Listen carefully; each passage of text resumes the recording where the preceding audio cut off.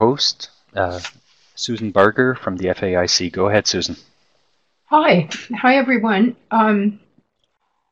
This is the third in our series of Management 101, getting a grip on collections management. Excuse me, I have a croaky voice today.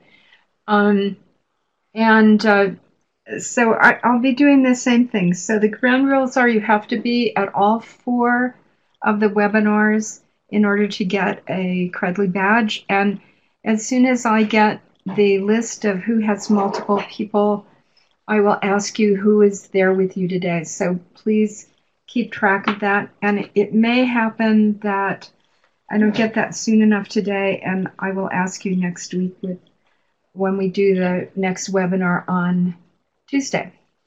So I'll just start here.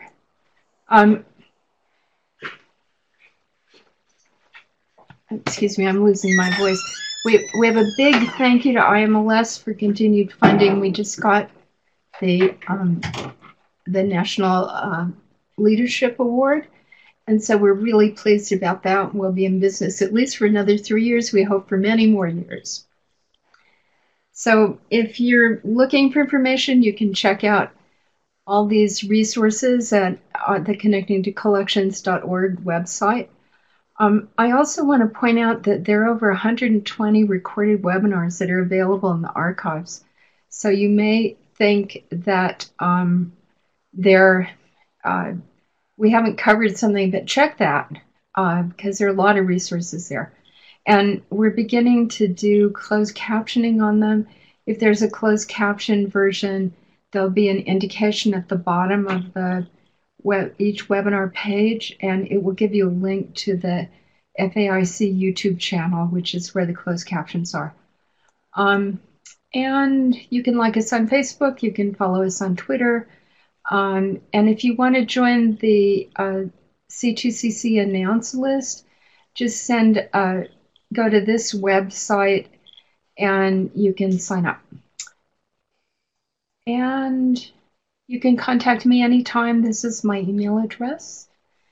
And next week we have a place for everything and everything in its place about collections inventories, which is the end of this series. And then towards the end of October, we're going to have a webinar on caring for archives. So I now want to introduce you to Beverly Suitley, and Bev's been a registrar for over 25 years, and she's currently the registrar at the Palmer Museum at the Pennsylvania State University. She was the past chair of the Registrars Committee of the now American Alliance of Museums, used to be American Association of Museums, and she's a founding board member of the Association of Registrars and Collection Specialists, or ARCS. So, Bev, you're now on. Thanks, Susan. I hope I'm audible to everyone. Thank you all for coming today. And today we're going to be talking about documenting your collections. And there's a form for that.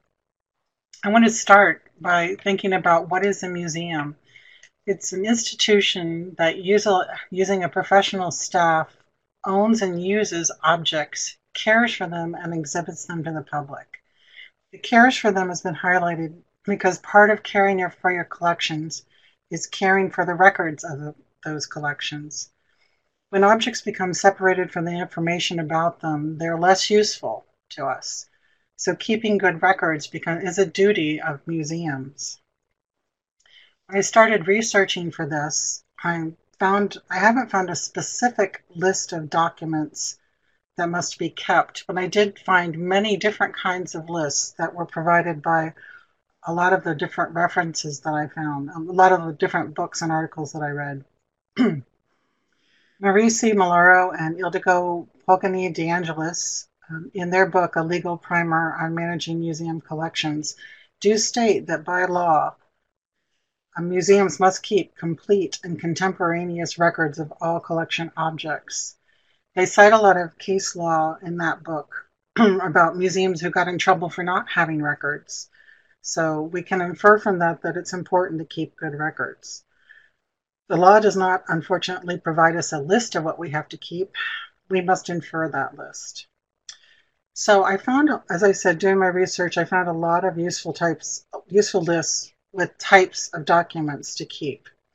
The primary sources I used were Malaro and DeAngelis, a legal primer on managing museum collections, Elizabeth and Orna and Charles Pettit's Information Management in Museums, Rebecca Buck and Jean Allman Gilmore editors, Museum Registration Methods 5, and then the International Council on Museums website and Spectrum, the UK Museums Collections Management Standards.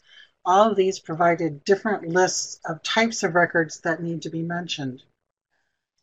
On the slide that you're seeing now, these are some of the primary primary records that everyone agreed need to be kept. Or most agreed. Actually, only two kinds of records were found on every list that I found: the catalog records and condition reports. In my mind, proof of ownership or possession is the most important one, so that's what I've put up at top. That these records, evidence of legal ownership, the catalog record, provenance information, activity of objects, and other specific records that are specific to your museum. These are the ones that I find to be the most important. Just as an aside, Museum Registration Methods 5 includes a lot of specific records to be kept, and I'll be talking about those more at the end. But you can tell that book was written by a bunch of registrars. Overall, records should be made in a timely manner, that is, as soon as the information becomes available. They should be organized in such a way that information can be easily retrieved, securely stored, and physically preserved by using proper handling and storage methods. Today, there's not going to be time to discuss all the records that might be kept, so I'm going to focus only on the most common ones. I'm also not going to provide a lot of examples or pictures of sample records. Sample forms can be found in Museum Registration Methods 5 and a legal primer for managing museum collections. Full information about those two books is available on the resources handout that will be made available to you guys, to you who are attending. So I'm going to sort of structure this talk sort of as looking at records from the moment the object arrives at the museum through its life at the museum. So right here is my first incongruity. I said I wasn't going to show you samples, and here's a sample. This is an example of an incoming receipt. Every object that comes into a museum should be documented with a receipt, no matter why that object is in the museum. These receipts are called by a variety of different names. They can be called a shipping receipt, a temporary receipt, an incoming receipt, a temporary deposit receipt. All of these receipts do the same thing. They serve to document that a specific object has been left at the museum and who left it and when it was left. Most of the receipts that you see or that are kept by museums fall into one of two categories. The first is a very basic receipt. It's very simple, like the one that's on the slide. It just gives us the who, what, and when of the transaction when the object was dropped off. Now, this receipt that you see before you would be printed on my museum's letterhead, so that would give the museum's contact information, and then you see the receipt gets all that information from the donor, the person making the deposit. This receipt, you may also note, only has a place for me or a representative of the Palmer Museum of Art to sign and date at the bottom. It doesn't have we don't have a place for the person leaving it to sign. So this is a really simple receipt, and it should be accompanied by either a loan agreement or some other document outlining the conditions under which the piece is being left at the museum. So this is a very simple, basic receipt. You can make this more complex.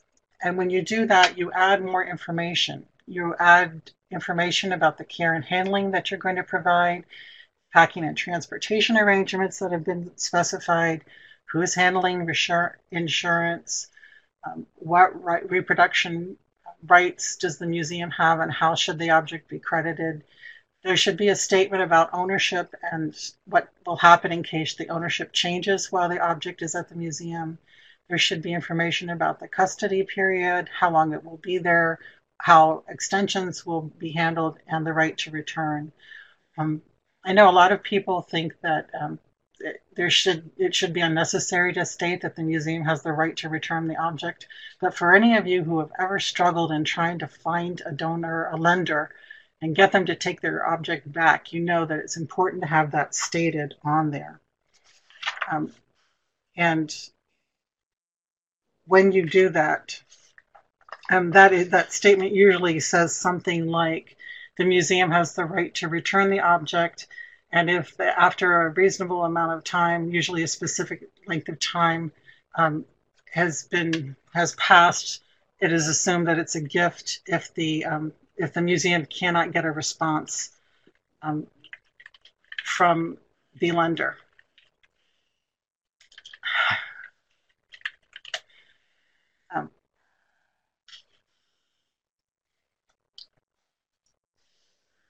Going on to this, so we've looked at both the very simple and a slightly more complex,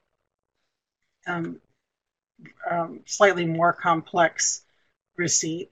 But for most of them, the basics are the same. You need the name of the object's owner, or the person who's leaving the object if it's not the owner, full contact information.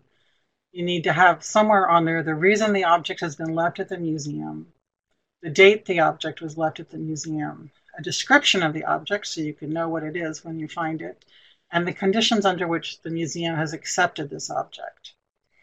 Now, the very basic receipt that I showed you first does not act as any kind of agreement between the museum and the depositor. The more complex one that includes all the conditions that were described on the previous slide is sometimes used in place of a loan agreement. The very simple basic agreement receipt does not need to be vetted by legal counsel. However, if the receipt is being used in place of a loan agreement, then you really should have this document vetted before you start using it. I do want to make a statement here that I am not an attorney. I am not qualified to give legal advice, and I am not giving legal advice. I am, however, sharing with you my experiences over the last 25 years. So in general, it's always best to seek legal counsel for any document you're making that resembles a contract. That is, any document that is two parties agreeing that they will behave in some specific way or act in some specific way. So back to the receipts, again, the very simple one that is not in any way a contract, it's just a statement of activity. I don't think it needs legal counsel. If it's going to be acting as your loan agreement, then you do need legal counsel. Once the object, what to do with the receipt? When you've made it, one copy with original signature should go to the owner of the object. One should stay at the museum to be kept forever. And other copies may go to other people within the museum who need them, such as a curator, someone in development, if it's an offered gift or purchase potential, exhibition designers if the object is there for installation somewhere. Whoever in your museum needs one can have a copy of this receipt, but the museum should keep at least one copy in the registration files. So now that the object is here in the museum, we're going to be moving on to accessioning. So the museum has decided it wants to keep this object and it wants to start accessioning. This is probably too basic for many of you, but again, these are the five usually accepted methods that museums use when acquiring objects: gift, purchase, bequest, field collection, or transfer from another institution. Each of these has its own specific documentation needs.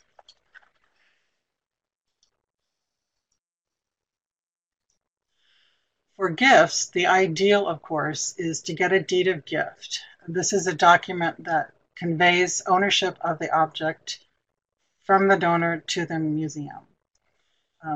This deed of gift The elements of it are the name of the donor with full contact information, the name of the museum with full contact information. If you're going to be producing the deed of gift and printing it on your letterhead, which contains all that contact information, you don't need to duplicate that. The letterhead can serve as the providing contact information. There should be a description of the materials that have been offered, and then several statements from the donor. One, that the donor owns the object and has the authority to pass clear title to you. One, that the gift is another statement that the gift is without restrictions, or if there are restrictions, the restrictions need to be spelled out specifically in the deed of gift. And another statement that the donor relinquishes all rights he or she may have in the gift. Now, for those of you at art museums, this can sometimes be an issue when an artist is donating his or her own work. They generally do not want to give you all rights because their rights include copyright. And it's very unlikely that they're going to want to give you that copyright. So you may need to amend that portion of your deed of gift to indicate just which rights he or she are giving you. So be prepared to amend that as necessary. And then the donor needs to sign this deed of gift and date it. And the authorized representative of your museum needs to sign and date the deed of gift. Both copies, then both parties received a signed copy of this deed of gift. You notice there's an optional part on this, which is the credit line to be used. And this should generally be whatever format your museum has decided to be standard. At my museum, there's a space for it to say credit line, gift of, and then a space for the person to fill in their name. However, if sometimes donors don't want to use that credit line, they want to do something else, so they write it in, and that's fine. You're just making a suggestion to them and then allowing them to change it as they like. Now, this is definitely a contract between two parties, the donor and the museum. So deeds of gift should definitely be vetted by legal counsel. Unfortunately, as all of us know, you can't always get a deed of gift.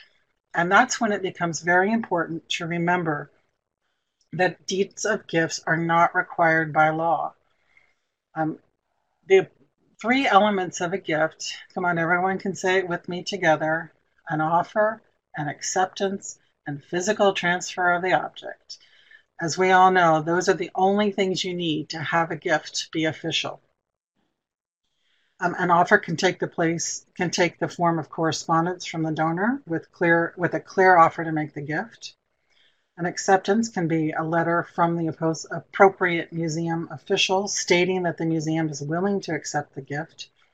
And the physical transfer of the object can be documented in the receipt that you issued when the object entered the museum.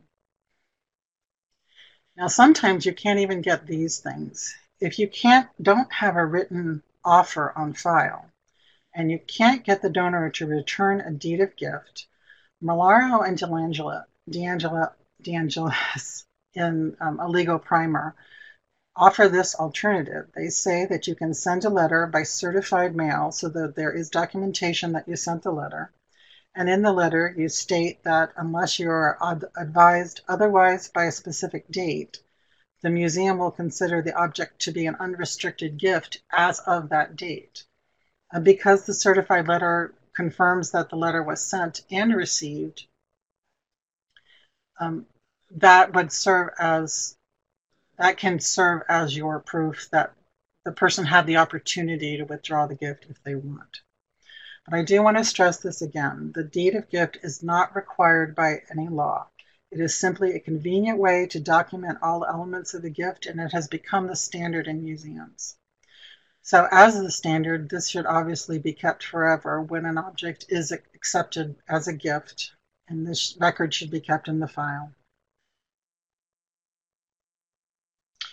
Additionally, some of you may be asked to sign IRS Form 8283. This is when your donor wishes to take a tax deduction for the value of the gift that they offered. It's important to know that the museum is only required to sign confirming that the museum received the materials, and also may be asked to indicate if the gift is for related or unrelated use. An unrelated use would be if you were given something that with the intention that you would sell it and use the money for the museum's support. That's not considered related use because it's not directly serving the mission of your museum. It's also important to know that museums are not required to and should not provide appraisals on tax forms. That is not the purview of the museum, and the donor needs to get an appraisal separately from the museum. Museums, however, may be asked to provide proof of the date the donor relinquished control of the work. An incoming receipt noting the date that the work arrived serves this purpose. There may be instances, I know it's happened to me, when a donor has decided late in December that they want to give a gift, and it's not physically possible to have the gift arrive at the museum before the end of the day on December 31st. If they're out of town or far away, sometimes that's what can happen. In that instant, it is okay to assign someone to act as the museum's agent. That agent should be provided with a receipt that they can give to the donor, proving that the donor no longer had benefit of the work, that it was out of his or her possession and in the possession of someone acting on behalf of the museum. Copies of that receipt should also be added to the file. Moving on to the next method of acquisition, purchase. This is the easy one. Proof of purchase is a receipt, a bill of sale, anything that shows that names both the seller and the museum and documents the amount paid and the date the money was paid. That's the easy one. Bequests are not that difficult either, although sometimes it can be tricky. The documentation needed to prove a bequest is a copy of the relevant pages of the will. This should include the name of the person representing the estate, as well as a description of the property to be transferred, the property that was left in the bequest. Many probate courts now require a receipt and release form that verifies that the bequest has been distributed. This form is generally provided by either the attorney handling the estate or possibly the probate court itself. This form should contain the signature of the museum official who signed to accept the gift. Well, the person who has the authority to accept the gifts and bequests for the museum should sign that form and should date it as to the date the material was received.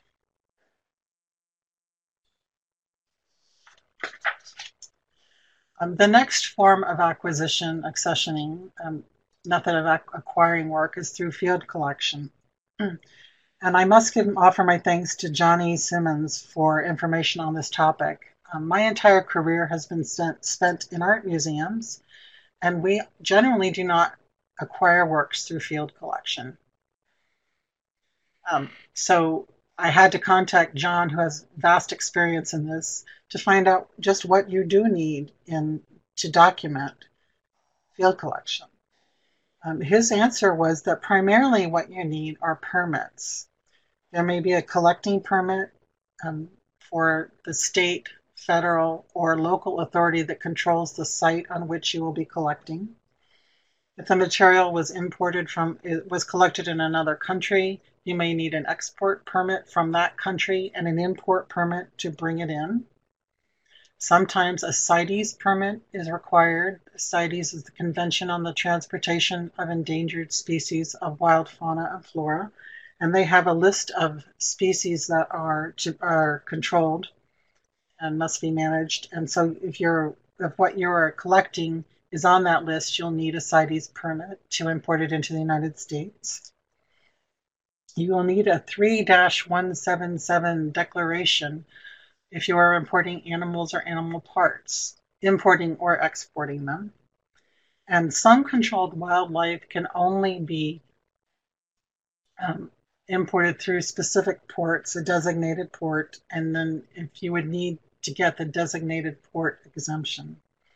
All of these documents are the proof that you have permission to acquire the pieces that you're collecting. And so these documents should all be treated as primary records and retained.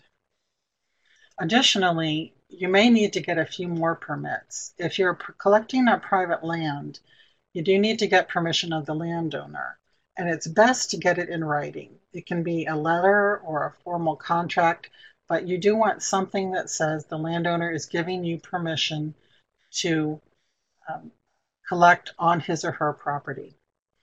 I thought it was also interesting that in some states in the US, if you're collecting animal or fish species, you may have to buy a hunting or fishing license. So those are some of the permits that might be necessary. As you are collecting them, you want to keep copies of all these permits. They are the documentation that explain how you got the materials and prove that the museum owns them. The last sort of acquisition method that I'm familiar with is transfer from another institution. If your museum does this frequently, you will probably want to develop a transfer form. I think most museums don't do this very specifically, but But if you do it frequently, then you'll want to develop this form. A transfer form should include the name of the museum or institution from which the works are coming, with all the pertinent contact information. The name of the museum acquiring the works, again, with all the pertinent contact information. And if printed on the museum's letterhead, the information's already there and doesn't need to be duplicated. It should include a description of the materials being offered, and the same statements that were on the deed of gift, that the donor institution owns the object and has the authority to pass clear title, and that the gift is without restrictions, or else exactly what those restrictions are, and that the donor institution relinquishes all rights it may have had. There should be a place for the credit line, and then again, signatures and dates of donor institution representatives and receiving museum representatives. This is clearly a contract that's being created between two parties, and so these sorts of transfer forms should definitely be vetted by legal counsel. Now that we have discussed acquiring the works, we're going to move on to what happens when the work is being added to the collection. A catalog sheet or worksheet or accession sheet was one of the two forms that was agreed on by everyone, that this should be part of the collection, part of the record of the object. You want to use this form to gather as much information about the object as you can. This should be very specific to your information. You need to gather the standard information, but then you want to make sure that if there are specific bits of information your museum needs to collect, that you will, that this form ensures that you gather all of that information. I found that the elements of the worksheet were divided into two groups of accession information and cataloging information. The cataloging information is basically what in my museum we call the tombstone information, the maker or artist, if it's a man-made object. Ideally, you would want to include the artist's full name, culture, life years, culture meaning where they came from, what culture they were part of, and life years. Then you want a description of the object. If it's a made object, a title or description, the date it was made if you know, the materials that were used, the dimensions of the object. I include both inches and centimeters on my cataloging worksheet because we use them for different purposes. If it's signed, where and how was it signed? Where and how is it inscribed? If it is a multiple, what edition is it? Then you want to describe and be sure to capture how it was acquired. You want the method of acquisition used, gift, purchase, bequest, etc. The donor or vendor's name and full contact information. We want to have the date it was received in your museum, and the date it was either purchased or formally given, if it was a gift or a purchase. Those two dates will be different. I know we at my museum usually receive the object before we decide for sure that we're going to keep it, so I keep both of those records. Then you want to have a general condition report. It can be very simple, and more specific or in-depth reports can be attached, and they will of course be kept. But one thing to remember about the condition report, it should be dated, and the name of the person who made that assessment should be on the report. You want to capture the accession number that's assigned to the piece, plus any other numbers that have been associated with the work. Those should also be captured. You should include the value, the date that value was assigned to the piece, who the appraiser was, and if you have records of past appraisals, you can also gather that information on your worksheet. And then copyright information. Who owns the copyright? What, if any, permissions have been given to the museum? How should copyright be credited in publications? All of these elements can be included on your worksheet for cataloging information. You also want to include catalog. The other was considered accession information. This is cataloging information, and that includes provenance as far back as you can get it. A bibliography, as many references or publications in which the object has been illustrated or discussed as you can find. And an exhibition history. Where has this object been shown? You also may want to use your worksheet to collect any other information that your institution regularly wants. For example, my museum is part of the Pennsylvania State University, and so one of the bits of information we collect is the donor's class year, if they were alumni at Penn State. There's a place for that on my worksheet.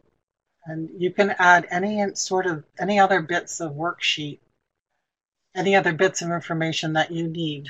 You can add, just put them on your worksheet so that you can make sure you are regularly collecting that information. Oh, it's important to remember that these worksheets are primarily for in-house use, and as such do not need to be vetted by legal counsel. They don't represent any kind of contract or agreement between your museum and any other institution. So you can use them as a way to organize the information that you're gathering, but they don't need to be vetted. Once the object has become part of your collection, it may be necessary to lend it to other organizations, or you may be bringing objects in that are not going to be acquired. And for those, you will need to develop loan agreements. Loan agreements are records that should be kept, and they should include the following elements. You will need the borrower's name with full contact information. And I'm looking at this as an incoming loan agreement. So this is a form your institution is generating. If it's printed on letterhead, again, this information is already on the form and you don't need to duplicate it. You will then need the lender's full contact information and as many methods of contact as you can get for them are good. You'll need to include the purpose of the loan.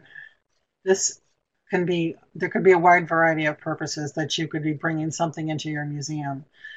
It could be for exhibition. You could be considering acquisition of it. It could be a long-term loan. It could be for research, for photography, for conservation. There's lots of different information.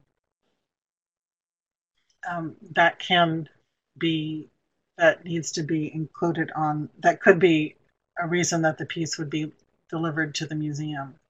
The dates of the loan should be included. If you're borrowing something for an exhibition, you should include both the dates of the exhibition and the dates that you wish to have the piece on site, since you need to include time for shipment to and from the borrower. You then need a full description of the materials you're going to be borrowing, the credit line that should be used, a statement defining who will insure the object while it's on loan and what the insurance value is. There should be information about photography permissions on the form. Here I want to insert that we have found in my experience that oftentimes people neglect to check the boxes that say which photography permissions they're granting you. So our loan agreement now has a statement that says, unless we are notified in writing to the contrary, we assume permission to reproduce in museum publications, in newsletters such as newsletters, gallery brochures, catalogs, and for publicity and educational purposes connected to the exhibition for which the piece is being loaned. There is a place if someone wishes to deny this permission, they can do so, but by putting it in this format, as we assume unless you tell us otherwise, it's much easier to get permission to use the image for legitimate museum purposes. Any conditions of the loan should be included on the loan form. These are often included on the back of the loan agreement. And then there should be places for authorized signatures and dates for both the borrower and the lender.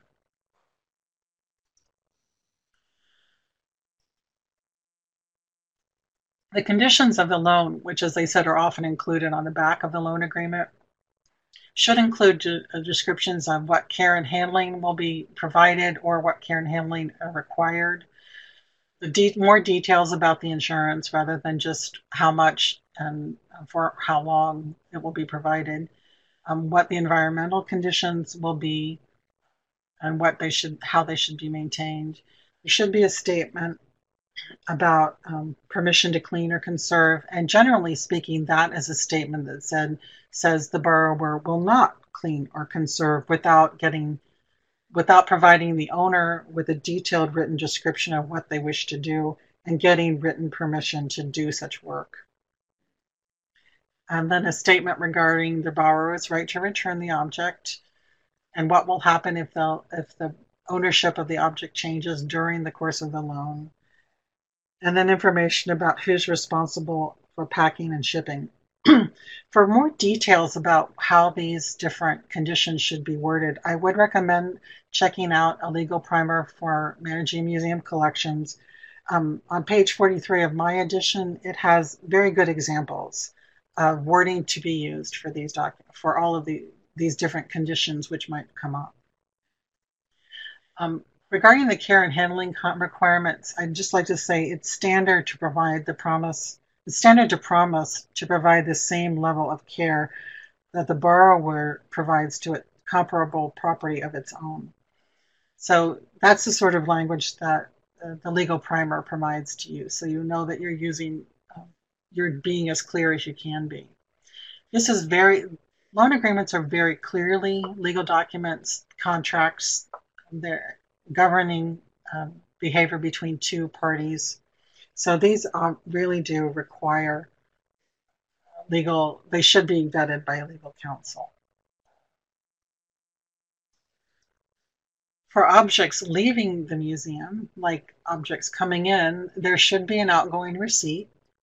Like the incoming receipt, this documents the transaction and serves as proof that the museum no longer has custody of the object. That's very important if the object leaving does not belong to the museum. If you're returning it to the person who owns it, then you're relinquishing your requirement to care for the object. If it's leaving your museum, for another loan to another person or another organization, then requirement to care for it is being transferred to that person. So the receipt should include the name of the person or institution to whom the object is being delivered, again, their full contact information, why that object has been delivered to the person or institution, the date they received it, a description of the object, again, that would be what we call tombstone, the artist, title, date, medium, that sort of thing. And then there should be a place for the person or institution who is receiving it to sign and date confirming the receipt. For outgoing receipts, I always send 2 copies with the object and ask that 1 copy be returned to me and they can keep the other copy for their records. Now, regarding outgoing loan agreements, Penn State's Risk Management Office has informed me many times only 1 document can govern any transaction. If there are multiple loan agreements in place, one will invalidate the other. Penn State's lawyers say that the last one signed invalidates any other earlier agreements. I know many institutions use their own outgoing loan agreement, and if they wish to do that, that should be the only agreement that is used. If they're willing to use the borrower's incoming loan agreement, but they may add addenda listing specific concerns or requirements. Since the borrower generally sends the outgoing loan agreement, the incoming loan agreement, it is sent to the lender. They can make any adjustments or add any information they need. They sign and date it and send it back to the borrower, who by signing and dating it also agree to any of the changes that the lender has made. Sometimes an outgoing loan agreement is necessary, such as times when the borrower cannot provide one for some reason, or the one provided by the borrower is so unacceptable that the lender won't use it. In that case, an outgoing loan agreement should include all of the same elements as the incoming loan agreement discussed earlier. And as with incoming loan agreements, outgoing loan agreements are contracts and should be vetted by legal counsel. The last type of form or record that I want to talk about, oh, wait a minute. Yes,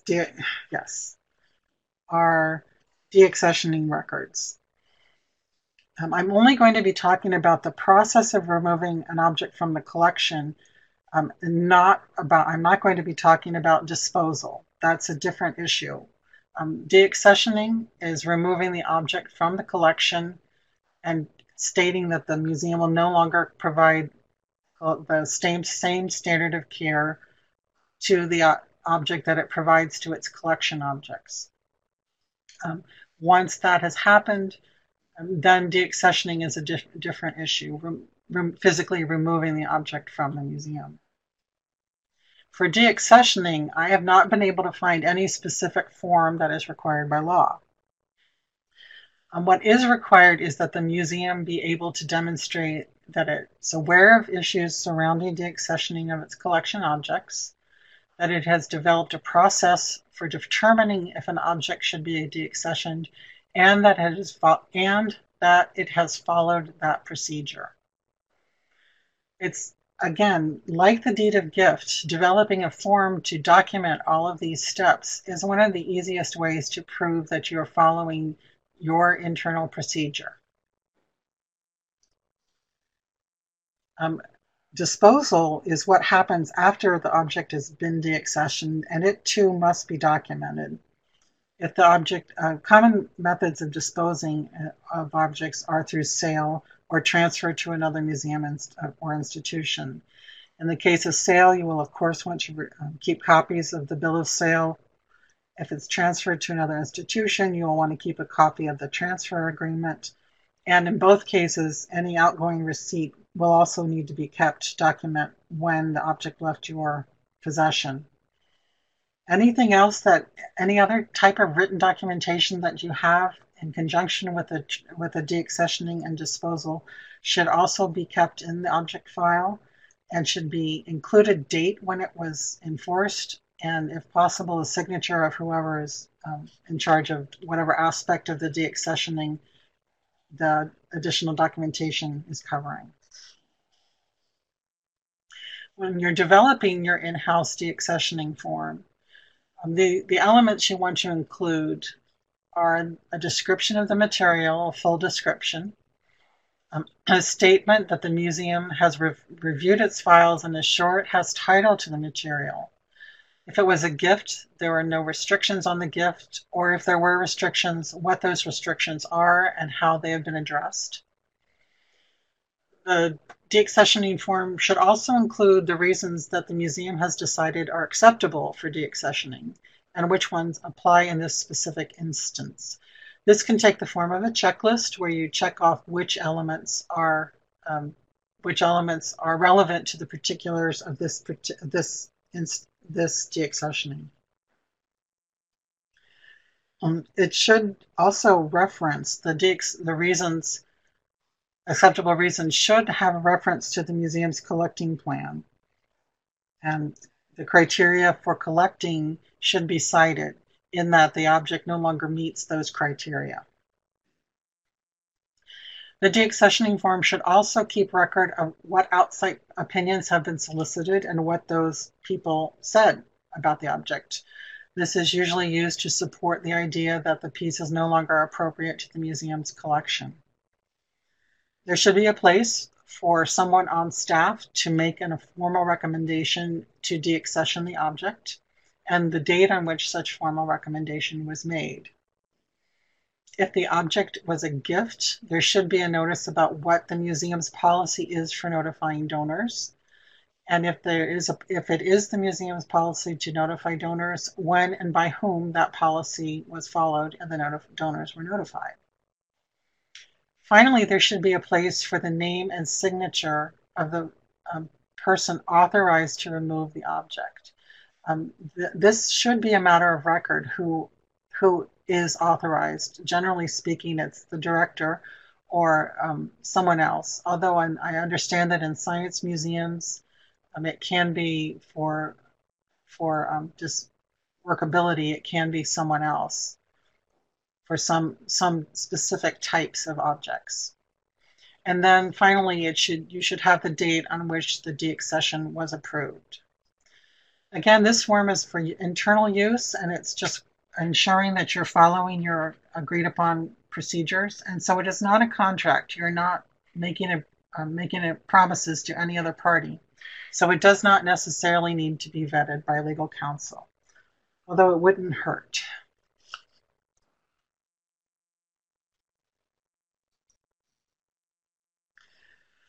So those are the main types of forms and records that I wanted to talk to you about in depth. There are many other types of records that are routinely kept in museums. These are some of them, and most of these were listed in the list provided by the Museum Registration Methods book. Regarding current location records, now most museums keep this information electronically in a collections management system. And as I'm sure you're all aware, the goal of a location record is to be able to locate any object at any time. Those do need to be maintained and updated on a very regular basis. And the next one listed is a master log. This is frequently an acid-free ledger with numbered pages in which accessions are handwritten. The accession number, basic object information, method, and source of acquisition should also be included.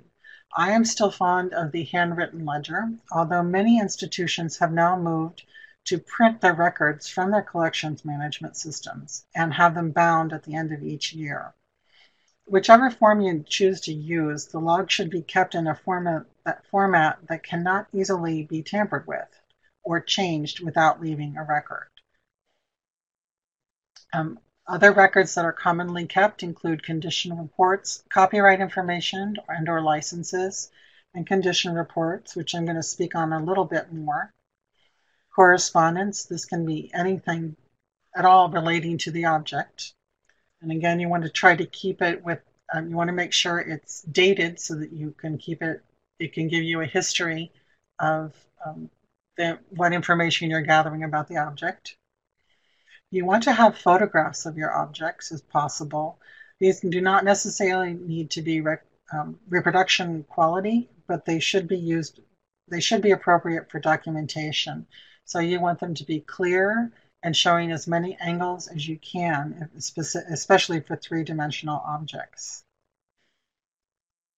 Appraisals or other valuation documents should also be retained.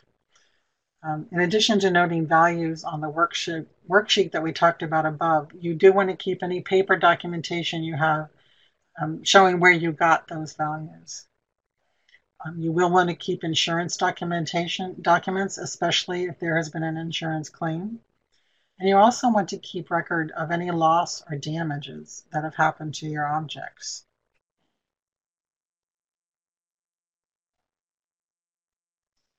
For a little bit more about copyright, it's important to know that museums do not automatically acquire copyright when they acquire objects.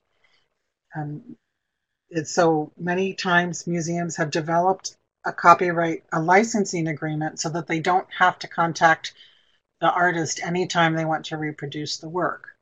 There are two basic types of licenses: an exclusive license, which gives the museum permission to use the image and bars others from using it for the same reason. This would be if the artist gives you an exclusive right to put his object on a poster. If it's an exclusive license, then no one else can make a poster using that image. A non-exclusive license with the creator gives the museum permission to use the image, but it also allows the copyright owner to give others the same permission. I have always used a non-exclusive license, and I like that one because it doesn't infringe upon the artist's rights to use his or her own work. And because you are not asking the artist to give up that right, it's sometimes easier to convince them to approve your licensing agreement. It's important to remember that licenses are legally binding documents and therefore should be vetted by legal counsel. Another word about condition reports. These can be loosely grouped into two different groups. One is for collection management purposes. This simply documents the collection so that anyone who's looking at that report can understand the current condition of the object. Obviously, these should be signed, and the person making the assessment should be signing the document, and the date the examination was conducted should be included. Then there is a more technical condition report that can be used for object treatment and planning. These often include possible causes of specific damage and sometimes include a treatment proposal. And these sorts of documents are frequently created by object conservators. There has been a Connecting to Collections Care webinar about this, and for more information about that, so that I'm not duplicating what they say, I do suggest you take a look at the information that's on the Connecting to Collections Care website about that condition reporting webinar that was done. We're getting to the end, so I wanted to share with you some final thoughts. On June 7th of this year, the Association of Registrars and Collections Specialists held a Twitter chat about documentation. In this Twitter chat, it was a very interesting discussion that went on for quite a while, but at the end of it, the group came together to develop a list of characteristics of bad documentation. First is the loss of context caused by incomplete documentation. So incomplete documentation is the key here. Documents that were not fully filled out. This happens when you don't have time to complete the record properly, and you can say to yourself, "Oh, I'll come back to this," but we're all busy, and we all know we don't. So incomplete documentation is really a problem. Another characteristic is a reliance on institutional memory instead of written documentation. I know that happens here at my museum, where we actually have someone who has been on staff since the day the museum opened, and we're always inclined to just go ask Barbara what happened. but it's important to write this information down. Another characteristic is inconsistency, where you collect some data for this one and different data for that one. So that's another characteristic. And then poor handwriting. I was very surprised at how low this came on the list of characteristics of bad documentation, because it certainly has been vexing to me at times when I just can't read the handwriting. The group then went on to discuss the characteristics of good documentation. And these were the top concerns, the top ways of characteristics that they found. All the records are dated. All the information is complete. The records are easily understood, use standard terminology, and are clear and precise. They could include good descriptions of the objects and good photographs. And they include actually a history of the records. When was this information added to the file and by whom? And again, the last and most important, one of the most important characteristics is legible handwriting. We all want to be able to read it in 100 years. So in conclusion, my final thoughts about this. In general, try to be clear, be permanent, that is, use appropriate papers, inks, back up and migrate your electronic records, be legible, and be as comprehensive as possible. Start today to make clear and clean records. If you haven't had them before, start with the next thing that comes in to your office. In conjunction with that, create a clear documentation policy and train everyone who uses your documents what their responsibilities are. If you are one of those people who have lots of messy old records, create a schedule to clean up the old records. And as you do so, create a history of those records as you go. And finally, be kind to your future self. What would you want to be able to find in 100 years? That's the reason we're keeping these records. So think about your future self and try to be kind. That's the end of my formal presentation. So now I think we can start looking at some of your questions. And I don't know how to do that. Susan? Okay. I'll be your moderator. And there are a lot of questions, so I'm going to kind of go back to the beginning. And so the first question that came up was what to do when there are historical items that were taken in many years ago without a donor agreement or transfer of title form. And I'm assuming the question is, and you want to keep them. If you don't have a if you don't have a donor agreement, transfer title, anything like that, that can be really problematic. If you do have anything at all from the donor in writing or from the depositor in writing, that can sometimes be used to prove intent, that the person intended to give it to you. If they're really old, this is a really difficult problem that many institutions face. I'm thinking that this might fall under abandoned property. If you don't have anything that shows that the donor intended to give it, and you can no longer find the donor, it may fall under abandoned property issues, and then you would need to look up the abandoned property law in your state. I believe the Museum Registration Methods book contains a list of states with abandoned property legislation, and that may be the best place to start looking. Yeah, okay. And Deb Van Horn says, how often should you have your forms reviewed by legal counsel? I think unless you hear about major changes in law, you're probably not going to have them reviewed very often at all. They would be reviewed if you may want to make a change in the conditions on your forms, or if you have a feeling that they're incomplete, you may want to try to do that. One thing I do want to say, I did want to mention, I forgot to make a note about it, was legal counsel is going to try to make them much more complicated than you want them to be. So you really have to work to make sure that the language remains simple and clear. And there's one aspect of legal counsel advice that is always problematic for me. Legal counsel always wants to include a statement regarding where adjudication will take place in the event of conflict, that the agreement will be held to the laws of a particular state. The Pennsylvania State University is an instrumentality of the state of Pennsylvania, and we cannot agree to be governed by the laws of any other state.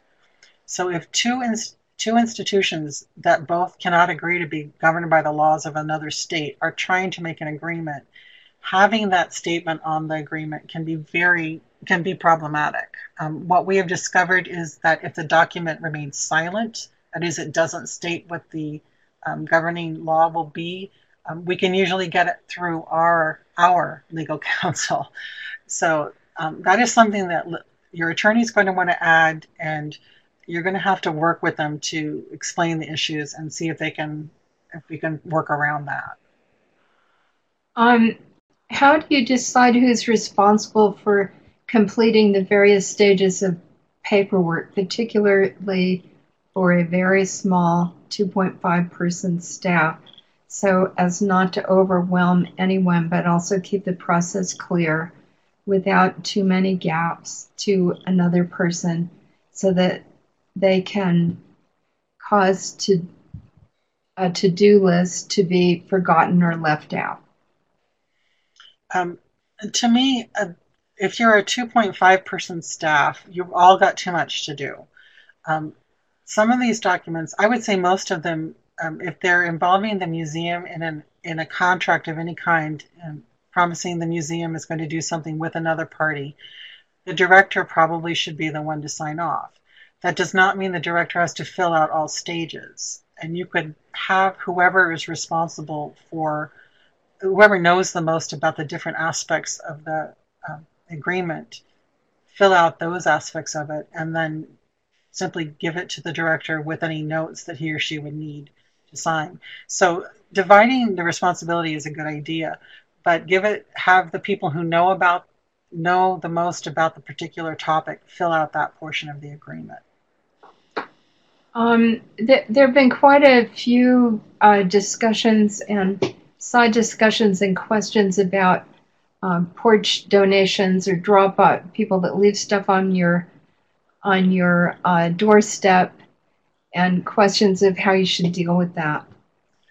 Are they questions? Are they leaving them? Are these things that are being left and someone at the desk accepts them, or is it stuff that's literally left outside the museum at night when no one's there? About stuff that was left on the porch overnight.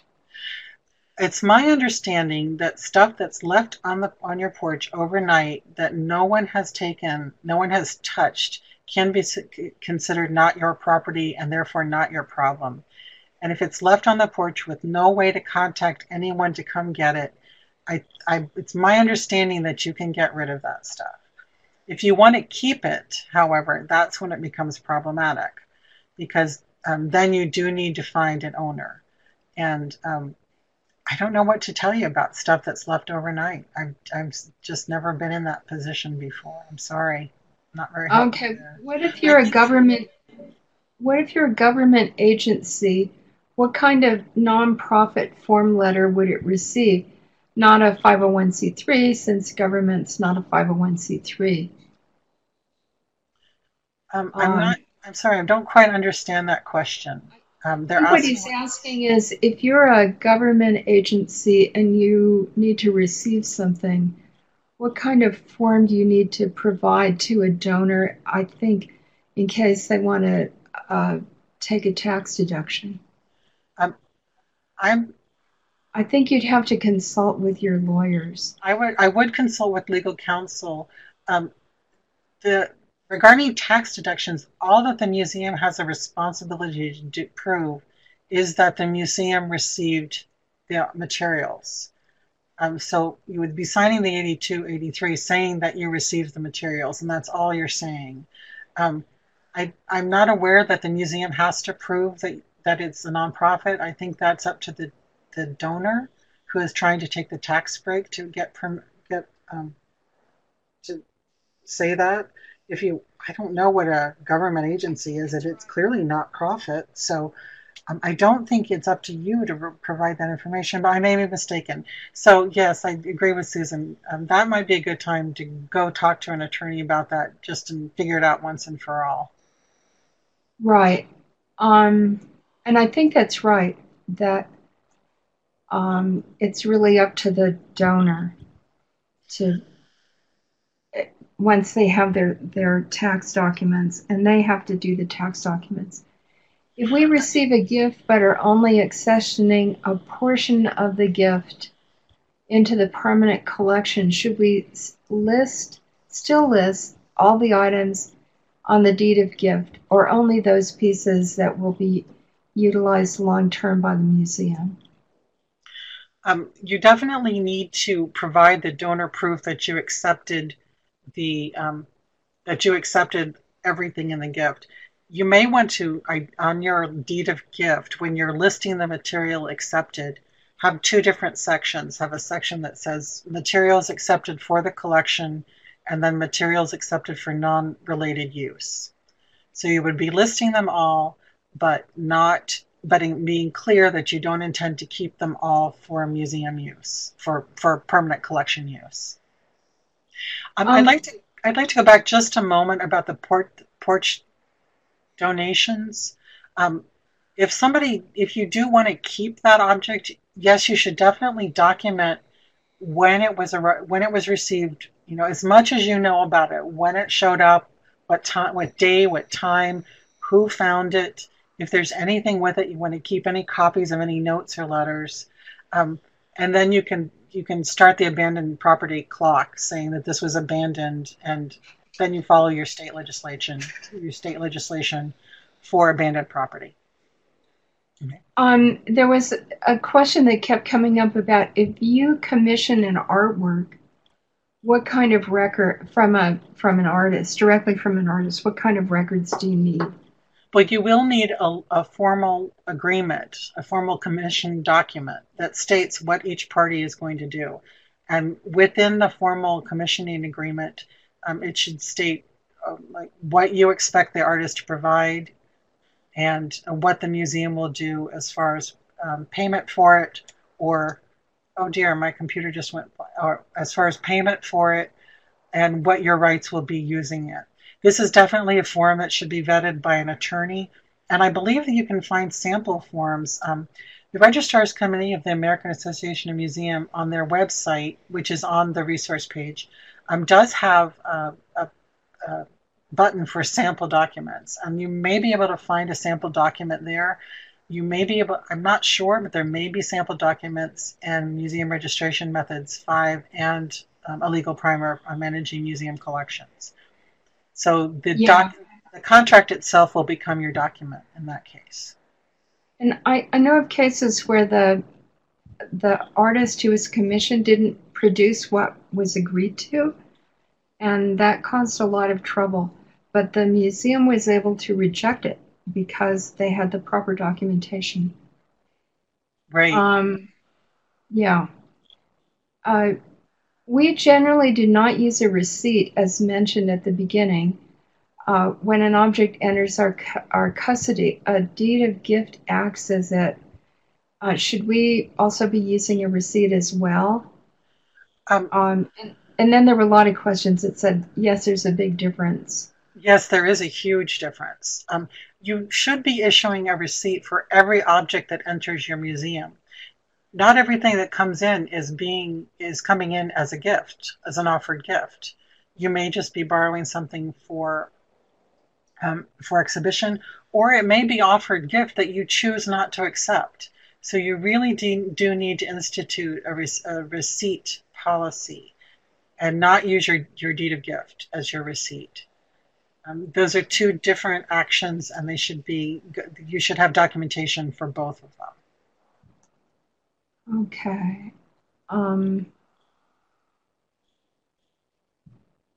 Yeah, and there were questions of, should a deed of gift also be treated like a receipt? And I think you just answered that. No, they're two different. There are two different documents covering two different activities. Yeah. What forms are acceptable to have an electronic signature versus original signatures, and what forms require an original signature? Boy, things are changing so much these days. I'm sorry, I am not familiar with case law. I don't know if any cases have gone before the courts yet regarding this. I tend to be conservative on these matters and always want an original signature. If you want to be the one who tries it, and let us know how that goes, then. I think electronic signatures are becoming more and more acceptable. Um, Perhaps if I knew the other party and was confident that they were going to honor their contract or their agreement, then I might be more comfortable allowing an electronic signature. Okay. Does Palmer Museum use fair use for reproduction of works of art? I'll tell you, I'm very conservative when it comes to copyright law. I don't want to ever infringe upon an artist's rights, so we do not use fair use as the reasoning for reproducing works in our collection.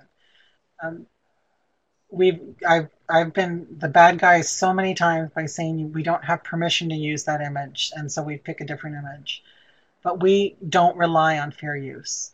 We are going. I should amend that we have not relied on fair use except for our online catalog, where we are sort of assuming fair use in that case.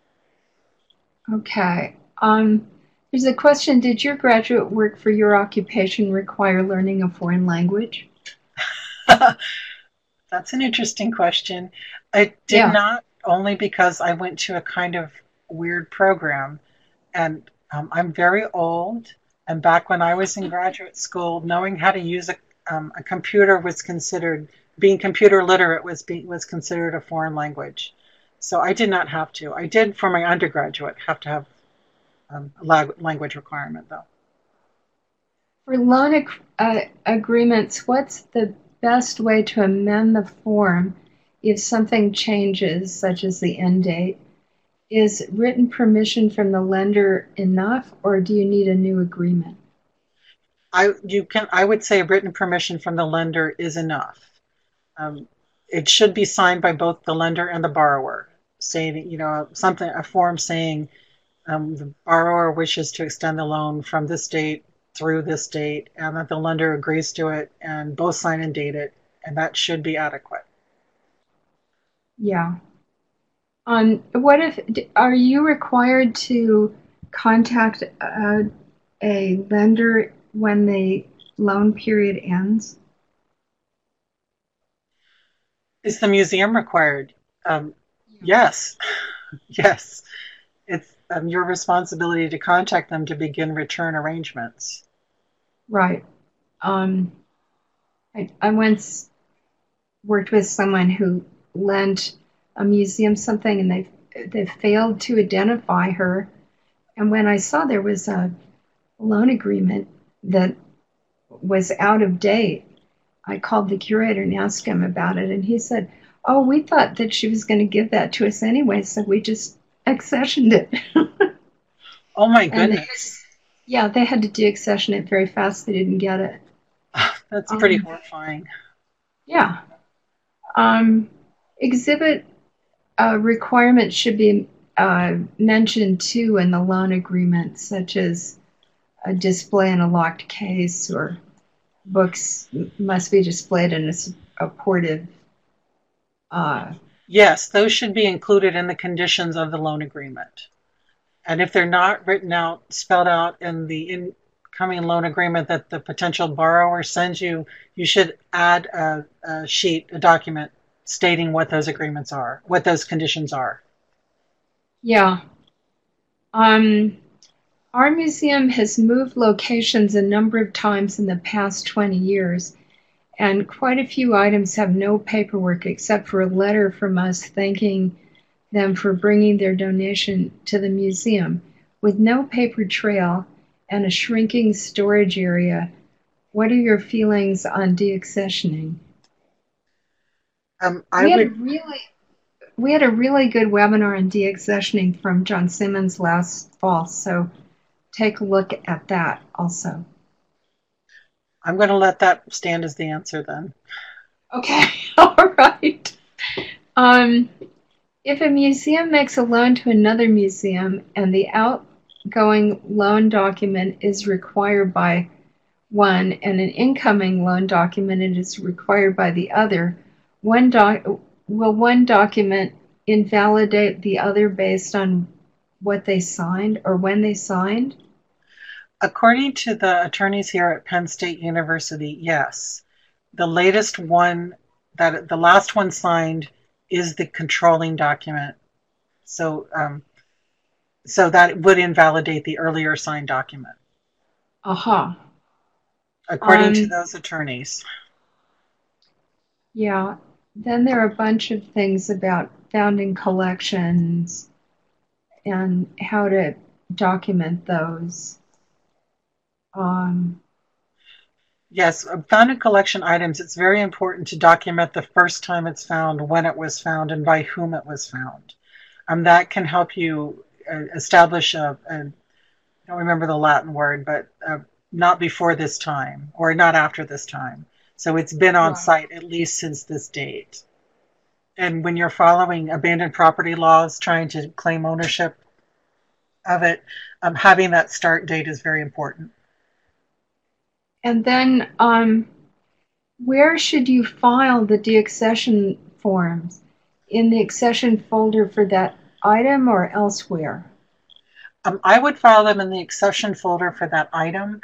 If you may want to start a deaccession folder and keep copies of that so you have all deaccession information together. That's really an institutional choice, though. You need to file them in such a way that you can find them when you need to be able to produce them. So that's an institutional decision. Decide how it would work best in your institution and follow that. And there were several questions about how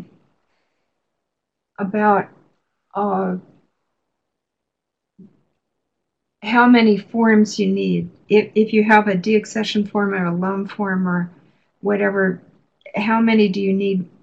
Do you keep them in different places? I personally always keep forms with the object record so that they're there. So that they're there when you're looking for information about that object. Okay. I just put up the evaluation link, and these are really important. They help us to see how we're doing. They help us to make plans for new webinars that might be helpful to you. So please fill it out. Thank you.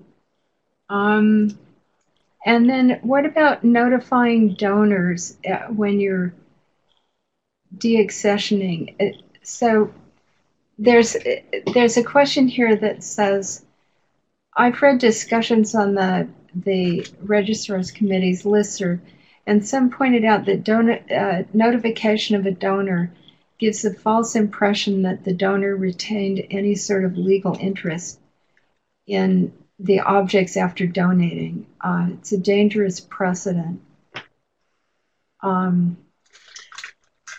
Yes, it's hard to convince a donor that they're being notified simply as a courtesy and not because they have some say in it. Yeah. That should be a matter of institutional policy that your board of directors, your trustees should decide whether you are going to notify people and how you would do that. So I think the language used in whatever form of communication you use should be very careful to make sure that they understand that this is not giving them permission to say something about it, just to let them know that it's happening. Right.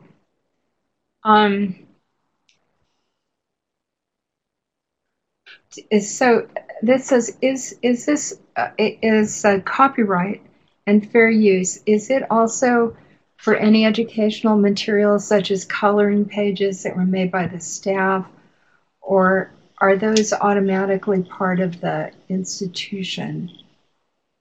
So I imagine this is materials that are made to go with an exhibit that are based on what's ever in the exhibit.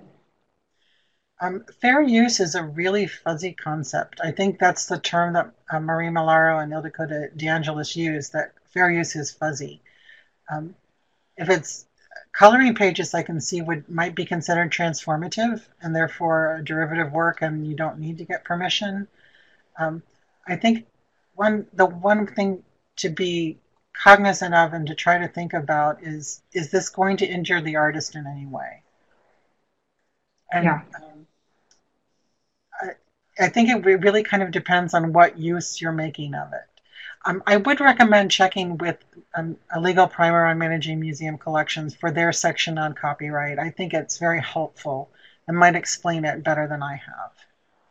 And I think sometime next year we're going to do a series on legal issues that will include copyright. So keep an eye out for that. I think that's a great idea. Yeah. And we're doing it with ARC, so I'm real pleased about that. Let's see. Do you keep digital copies of these documents as well as paper copies in the physical files? I'm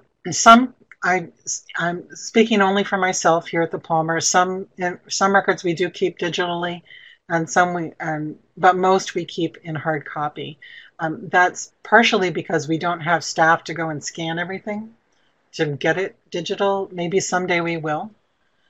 But if you're keeping records digitally, you need to remember that you will need to migrate them and maintain them as formats change.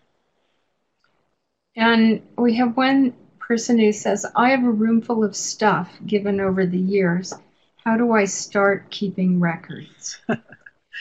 Start at the beginning. I would say go with what's closest that you can manage most easily and see what you can gather about it and start creating your documents. And take a look at last week's webinar with Angela Kipp. Oh, yeah. She gave a lot of very concise advice about how to deal with that kind of stuff. In our collection, it's my understanding we have several items that are on long-term loan to us, and they are expected to be given as gifts after the loaner dies. Is this a common practice? Yes, it is. Yeah. It still means that you need to maintain those long-term loan agreements. There should be regular renewal dates on that so you stay in touch with the donor, the lender, and potential donor. But yes, I'm afraid that is pretty standard. Okay, I think that's all the questions. If I missed any, I apologize. And I'll send all of the questions from both chat boxes to Beverly, and she can look at them to see if there's anything else that needs to be answered. And so next week we're going to have Maureen McCormick, and we're going to talk about inventories, and that'll be the end of this Credly course. And as soon as I get the list of who's in multiples, I will send you email like I have in the past weeks and ask you who's there with you. And just to remind everyone, the ground rules for getting the badge are you have to have been here all the time. So thank you very much, Beth. This is fabulous. And we will see you all next week. And if I don't get this up today, I'll get it up next week because I'm going away. And I'm not going to do any work while I'm gone. So have a good weekend. See you Tuesday. And I think that's it. Thank you. Thank you, everyone.